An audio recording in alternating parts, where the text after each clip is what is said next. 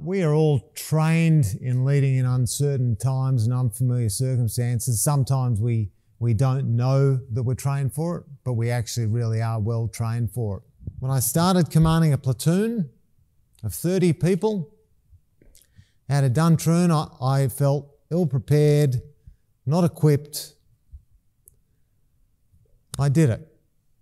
Then I became Company 2IC on operations. I felt, and it was actually in warriors, in armoured vehicles. I was a light infantry, and I felt ill-equipped to do it. But I did it. And then I went to battle group command, and I felt ill-equipped. But I did it. Divisional commander, I felt a bit ill-equipped. But I did it. State recovery coordinator, I felt a bit ill-equipped. But I did it. You set up all these steps. Don't underestimate your capabilities. Feeling a bit anxious about it's totally normal. But just know that the system, if you've used it, if you've learned all the way through, you're well equipped. You're well equipped and you will succeed. I've got 3 simple, and I say simple, but they're not simple, keys to success in leading. The first, you must have strong technical knowledge, and I'll talk about that shortly, but that you will pick that up in individual training and education.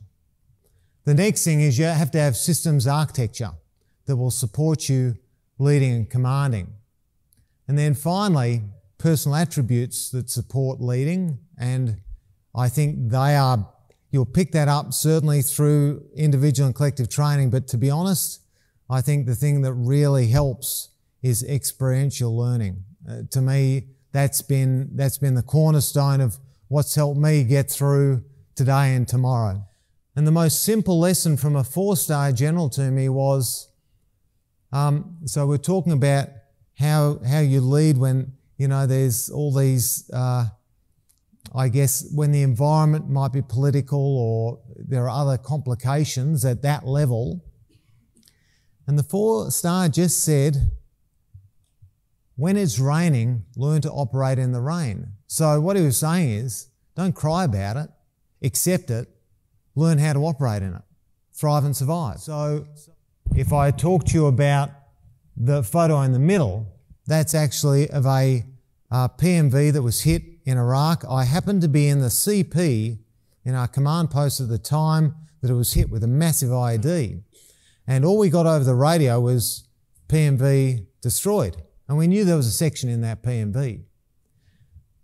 Now, I don't think there was a single person in that CP that didn't feel physically ill. So there's a story. I was in Timor, 2000, and we used to do these reunion visits. And anyhow, at the reunion visits, when I was there as a company commander, things went a bit awry, and there was a bit of a riot. And my battalion commander said, "Where were you when this happened? Where were you?" And I said, "I was there." And he said, "You weren't there. I don't believe you were there." And I said, "Well, I was there." And he wouldn't believe me. Fortune was smiling on me because Sydney Morning Herald the second day, on the right-hand side, you can see a slightly younger Jake Ellwood at the point of main effort, all right? Resilience. Now, I talked about the fact that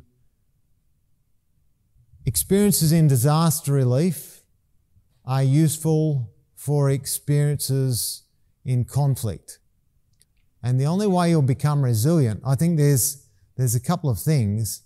So I say that physical resilience is the pathway, part of the pathway to mental resilience. I've had a career of 35 years and I've seen some pretty ordinary things, but I still feel great, wonderful, super. The constant in my life has been running, right? So I get home from a deployment, that's the first thing I do. I throw on my running shoes and I'm off. And so I think, and we know that running or cycling or whatever it is, you must, you do that, you actually enhance your mental wellness, and that's important. So I strongly encourage everyone, and that's why also we came up with Run Army, bring the community together as well, because we think that's important.